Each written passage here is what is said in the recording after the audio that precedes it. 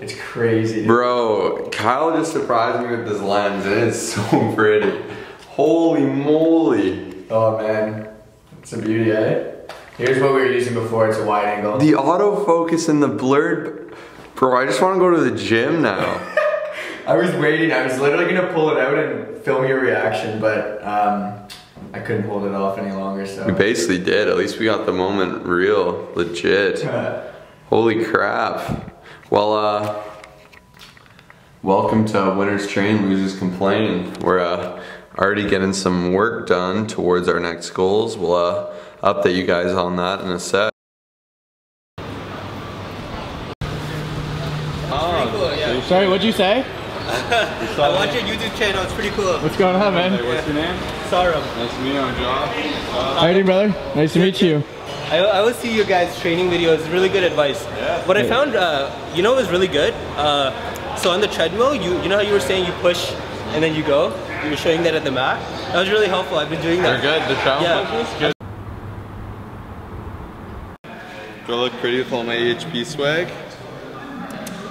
What's up, my homies? We're back at you. We haven't done an update in a while, and we actually have a ton going on and like a lot of philosophy and thought. Yeah, a lot of you guys saw we did compete. It was an amazing time. We got to spend a good amount of time with friends. We did super well, brought home some medals, trophies, and make sure to check out that video if you haven't seen it already. Kyle can annotate it here, I guess. So yeah, if you guys haven't kept up, we just competed, we both won. My girlfriend Olivia also competed, we trained her and she also won. So far we've gone 5 for 5. It's been a good little start and we're back in the gym already. We were gonna call it Winners Train, Losers Complain, but there's just so much to go over in this video, and we're gonna go over a new series, wrapping up this series, what we intend with the new series, and the upcoming competitions and feds, and just everything we're gonna kind of dive into this summer. The reason I switched to the dark side with sleeves is we both won. So the CPF, Canadian Powerlifting Federation, we won the national meet there. We both won our national RPS meet, so the next step is the OPA, Ontario Powerlifting Association. They can funnel us to the provincial and the nationals in that legit stream. And this would be raw, so we need to take advantage of everything we can. I'm excited to play with them and let you guys know what we think. Alright guys, so as you guys can see, the quality is being absolutely upped. Surprised Josh with the 18x35 Sigma lens. He was super excited and I'm just as fired up. Quality this summer is going to be absolutely unreal. We were using a wide angle lens. I still have it, but it just wasn't doing the job. And this is something that I've been wanting to get for so long. So our quality is being upped like crazy. It was just really annoying because at some angles we just look horrible because of the wide lens. It's a fisheye. So the middle will look good. It just made filming very difficult. Whereas this is a very simple point and shoot that just looks extremely beautiful. Like as you can see, it's really focusing me, blurring the background, and we just want to make sure our videos are very nice to watch, and like it is our one form of art is our editing and everything. So we really want to just dive in, and even with our editing, we just want to see if we can keep upping our level and making sure that our content is better than it needs to be. So we have not done over 3 to 5 reps for the squat. So it feels really good to get back to volume. I have to learn to do it, man up. It's nice though. Kyle's gonna try sleeves here. So yeah, this volume, it's tough to get back into. So we actually wrapped up our conjugate. We're getting a little comfy. I felt that we weren't really ready for conjugate yet because we're still kind of, with shredded strength, it's tough. We weren't doing our back offsets enough and we were kind of getting very comfortable with where we were per se. So we're kind of just switching it up, going PH3. We've got a ton of volume and it's gonna do us really well. It's a nice switch. We are gonna be doing a qualifier for provincials. We're hoping to do nationals. We both should qualify with our numbers already, and that's why we're using the knee sleeves as you saw. And then that's why we're gonna go with the volume. It is a 13-week program. We're gonna bridge the first 2 weeks over. If you guys want, we can hook you up with how to start that. And then that'll be 15 weeks till our next meet. It's just a qualifier, will be light, but it'll be sweet. How do you like the wraps, or the sleeves, even though they're a bit big for you? Gives you a little bounce, I like it. It's nice out of the hole. I'm gonna get used to it. 455 for the next comp. We're going 560, bro. They are nice though, they'll do me well. All right, so as you guys saw there, I was actually using Josh's knee sleeves.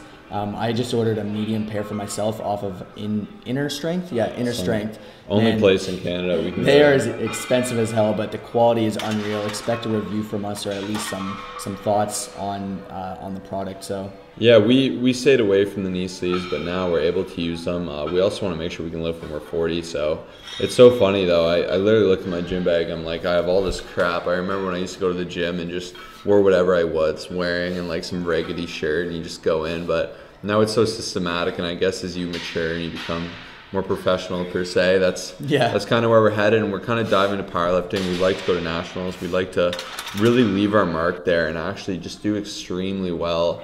I feel we have 3 more years as a junior. I definitely think we can be top in Canada if we keep doing what we're doing. Kind of a little update for myself, and Kyle can talk about himself. So my last meet went, I won and everything, but my numbers weren't where they needed to be. So I dropped my calories a lot. I actually ended up losing about 20 pounds during shredded strength.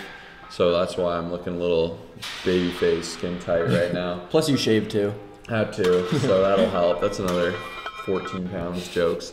So yeah, I did a lot of that. It was a very harsh shock, I think. Just not being at maintenance is throwing me off a bit. But I've really kind of set into where I need to be.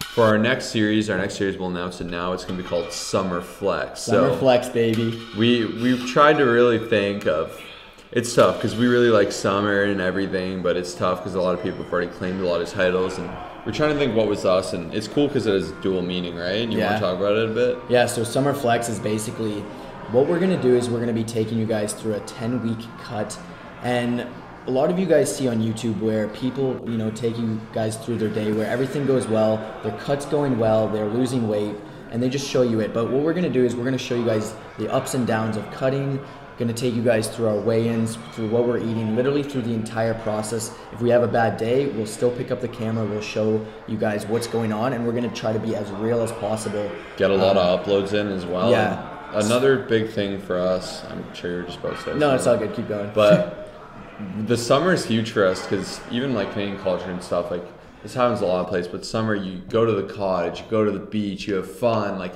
how can I still go to the beach, go with my friends, be diced, still eat fun if it fits your macros, go out, do these cool things. And that's kind of like the term flexing, urban flexing is showing off, whatever. We're not so much going that route, but we kind of want to show you that you can have fun with your body. And now this was the big thing of the theme. So originally we're going to do classic bodybuilding this summer, men's physique, but we've rushed a lot of comps and we're kind of in between. We may still do it, we'll see, but the goal of this series is a lot of you guys watch us and you're probably doing the same thing. You want to cut down for summer. So we've actually decided we're going to develop a summer challenge. So you guys will be able to join along and actually go with us. We'll have a Facebook group, we'll be doing everything. And then something to keep in mind within that is, within this challenge, we really want you guys to be involved, and we want to show you what you can do without competing. So we're going to have challenges. We're going to have a DEXA scan at the end. We're going to have a book a photo shoot. We're going to show you guys that there's more to life than competing and having someone else tell you you're great. So we want to show you guys things you can do without going the competition route. So yeah, we're super excited. Thank you guys so much for watching this video. A lot more to come. We love you all so much.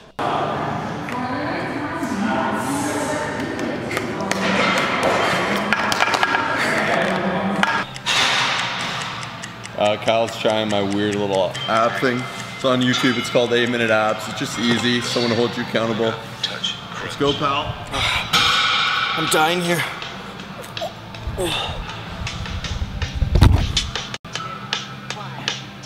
This is the hardest one, dude. A little stretch. Hey?